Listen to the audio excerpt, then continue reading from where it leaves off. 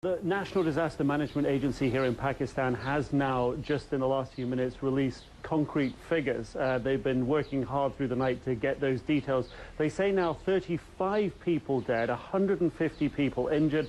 They say between 150 and 200 homes in this remote area of Baluchistan, the west of Baluchistan, close to the Iranian border. And they say the reason that there were so many houses destroyed because in that area, a lot of the houses are very simple houses, mud-built houses. The army also been working through the night in relief efforts. The army's got 2 helicopters in the area. They've moved additional troops there. They say they've brought in a doctor, paramedics. They're flying in food aid and flying out casualties to get treatment in hospitals in nearby cities. And also, we know that the local authorities have trucked in about 20 trucks of food into the disaster-struck area because of its remoteness.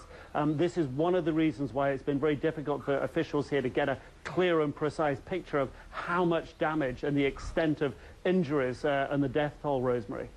Nick, it certainly sounds like authorities have moved swiftly in the aftermath of this quake. What are the needs now and the challenges that face the survivors?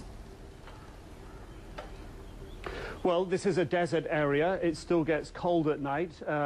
People's food and immediate shelter will have been impacted. So providing shelter for the people left in these areas and providing sources of water if wells in their houses have been filled by falling debris.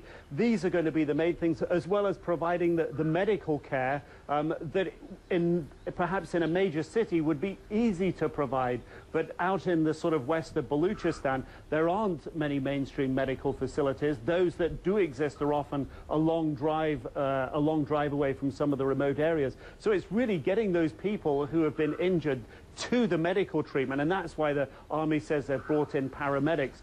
There are several landing strips in that area close to the border, but it is a very long way, many hours drive from the regional capital of Quetta. So that's why the army's been using the helicopters, and the fact they've been working through the night, something they don't normally do. That's another indication of just how quickly they feel they need to get the relief supplies and the injured out of the area.